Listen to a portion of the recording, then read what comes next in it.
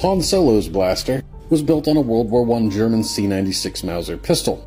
Din Djarin's blaster from The Mandalorian is built on an 1896 Bergmann semi-automatic pistol. The blasters used by the Imperial Stormtroopers, called the E-11, are built off of British Sterling submachine guns.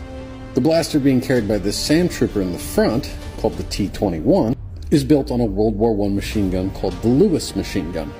Princess Leia's blaster from A New Hope was based on the Russian Margolin 22 target pistol. Boba Fett's blaster was built off the Webley & Scott Mark I flare gun.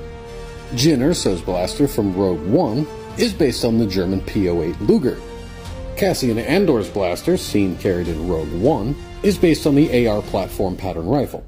The DL-19 blaster, seen multiple times in the original trilogy, as well as Rogue One, is based on the World War II German machine gun, the MG-34. Props to history.